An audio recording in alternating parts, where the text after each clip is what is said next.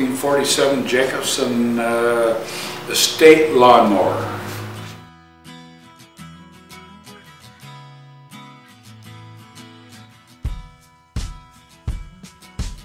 Did a lot of painting, straightening, and powder coating, and blade sharpening, and the engine was in good shape. There was some miscellaneous stuff, some old flathead heads, and then I saw the Jacobsen mower, which I didn't even know what it was at that time. Just shoved over in a corner, and I was like, go over check it out. It's kind of neat. Looking at the back of it, and thought the seat was kind of cool. And then I walked around the front and saw that cast iron hood on it. Gorgeous freaking cast iron grill. And so that was the first thing I did, was make a new tooth and silver solder that in.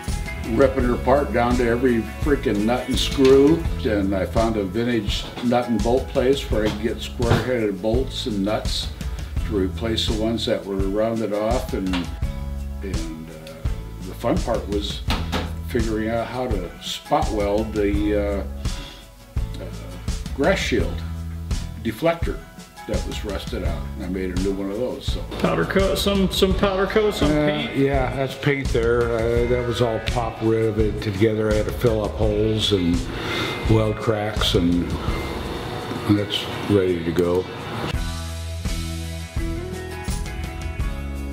Making gaskets, I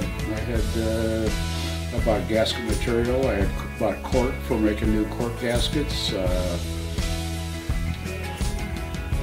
It was just a whole lot of fun.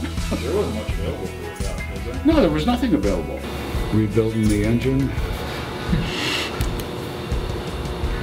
Scored piston, reused it. But the outside dimensions were perfect, and the bore to cylinder, or the cylinder or piston to cylinder clearance was great, so I decided to go with it.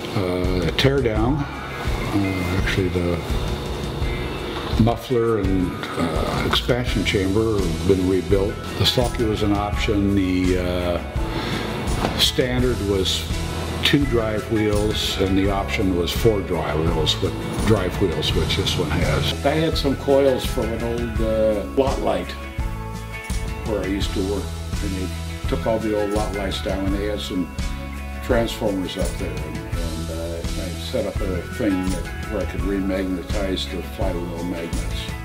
Up there and check the polarity of the magnets and the polarity of the flywheels, and reverse them so plus equals minus, and so anyhow, fun stuff.